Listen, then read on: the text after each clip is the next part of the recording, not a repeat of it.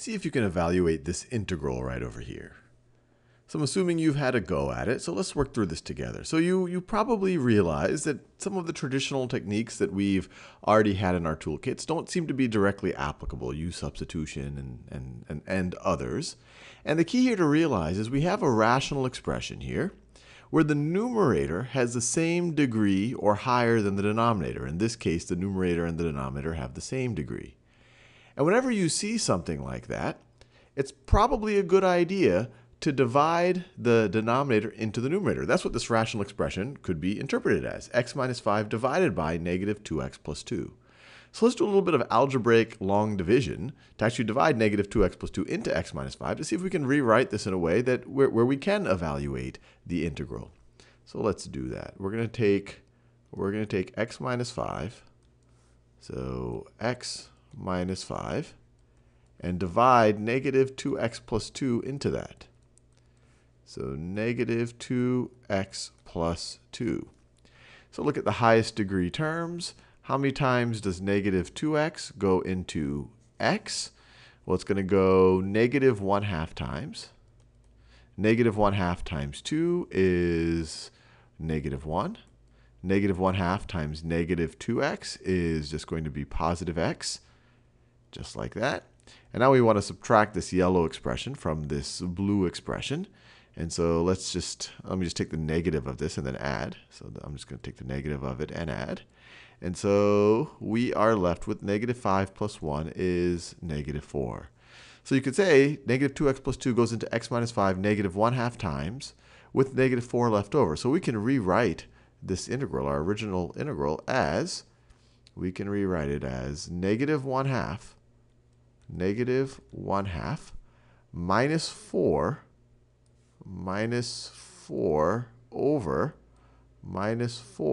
over negative 2x plus 2 dx. And let's see, it looks like we can simplify this expression a little bit more. The numerator and the denominator, they're both divisible by 2. All of these terms are divisible by 2. Actually, we have all these negatives. That always unnecessarily complicates things. So let's actually divide the numerator and the denominator by negative 2. So what are we going to have then? So if we divide the numerator by negative 2, if we view this as negative 4, this is going to become positive 2. Then this, if we divide negative 2x by negative 2, that's just going to become x. And then 2 divided by negative 2 is going to be minus 1. So our original integral, once again, this is just all algebra. Everything we've done so far is algebra. We've just rewritten it using a little bit of algebraic long division. Our original integral has simplified to negative 1/2. And some might argue it's not simplified, but it's actually much more useful for finding the integral. Negative 1/2 plus 2 over x minus 1 dx. Now, how do we evaluate this? Well, the antiderivative of negative 1/2 is pretty straightforward. That's just going to be negative 1/2 x. Negative 1/2 x. But what's the antiderivative of 2 over x minus 1?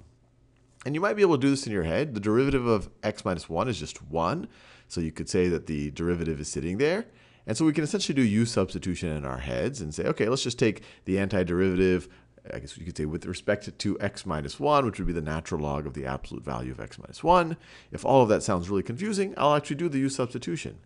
So if I were just trying to evaluate the integral 2 over x minus 1 dx, I could see, okay, the derivative of x minus 1 is just 1. So I could say u is equal to x minus 1, and then du is going to be equal to dx.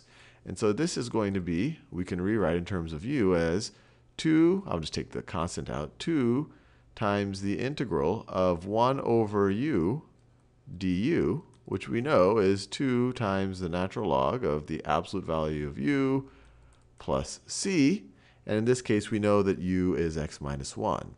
So this is equal to 2 times the natural log of x minus 1 plus c.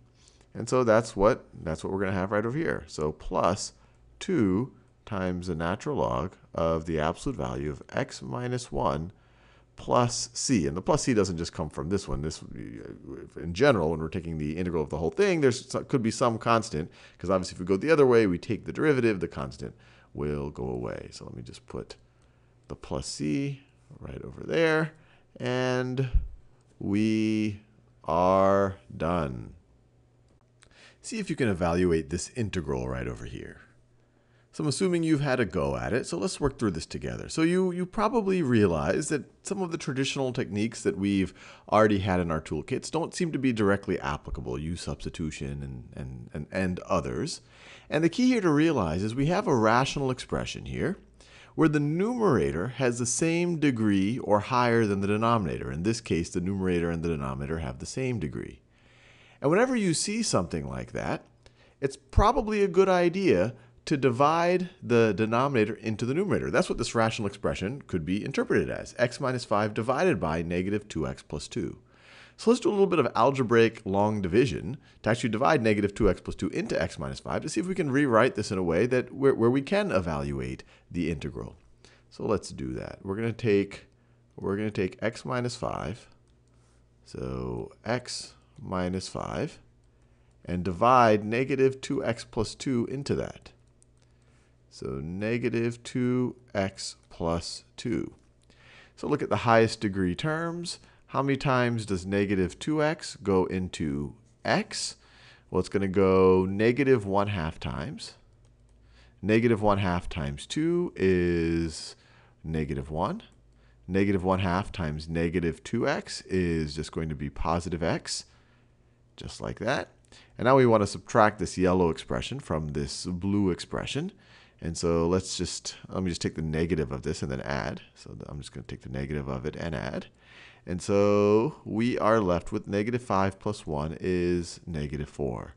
So you could say negative 2x plus 2 goes into x minus 5 negative 1/2 times with negative 4 left over. So we can rewrite this integral, our original integral, as, we can rewrite it as negative 1/2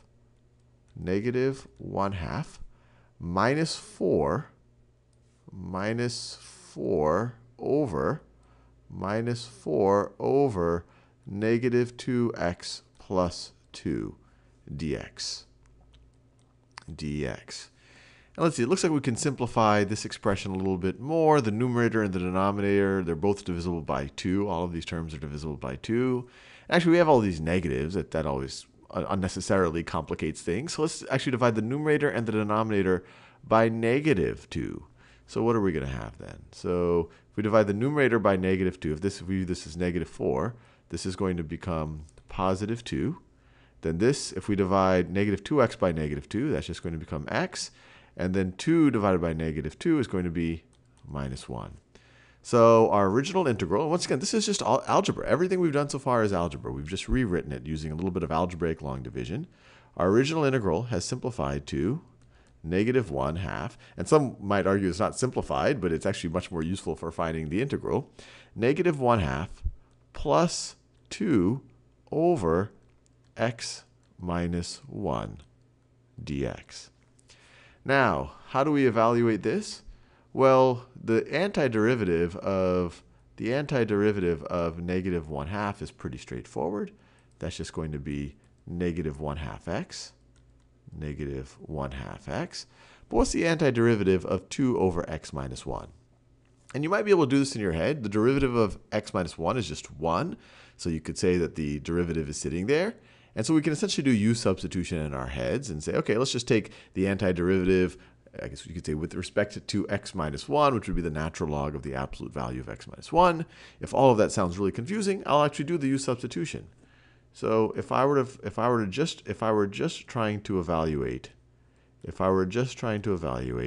the integral 2 over x minus 1 dx, I could see, okay, the derivative of x minus 1 is just 1. So I could say u is equal to x minus 1, and then du is going to be equal to dx. And so this is going to be, we can rewrite in terms of u as 2, I'll just take the constant out, 2 times the integral of 1 over u du, which we know is 2 times the natural log of the absolute value of u plus c. And in this case, we know that u is